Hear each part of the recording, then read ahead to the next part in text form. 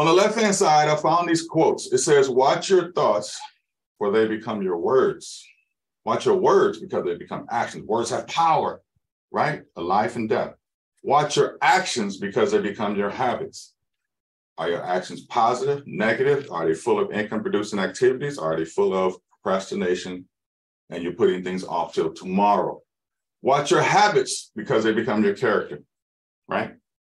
And then watch your character because it becomes your destiny. We are all where we are based on our thoughts. Everything starts with our thoughts.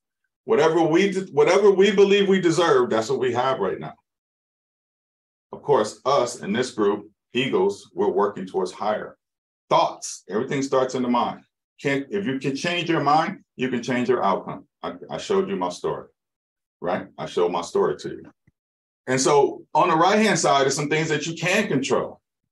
You can control what? The number of calls you make to buyers and agents on a daily basis.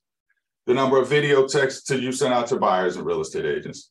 How prepared you are for your VIP buyer presentation and seller presentations. And if you're a loan officer, you meet with real estate agents. How prepared you are.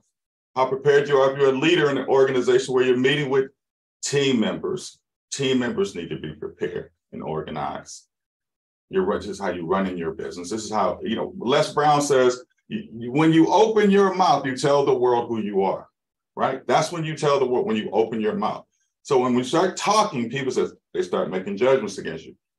And when you start to show people how you operate on a daily basis, it's like having a child and you walk in their room and it's a freaking war zone. You're like, no wonder they're not passing any of their classes, right? Got to clean up the room first because the mind is the room, right? I'm a very organized person. There's a reason for that. I really didn't have a choice. My parents made me this way. But the military helped.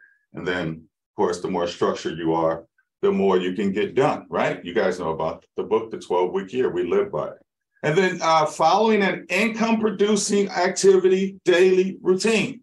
That's the most important thing on this planet that I can tell you guys that I've learned in the last 2 decades. Your routine will equal your results. I don't care what you say. My pastor says, I can tell by where you're headed, by what you're working on, not by what you're saying, by what you're doing, what your plan is, if it's written down, I know you'll execute.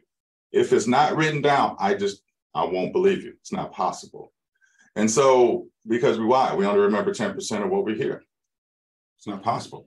Remember, whatever we see, we'll repeat. Whatever we see, we'll remember. Whatever we hear, we'll repeat. Whatever we write down gets done.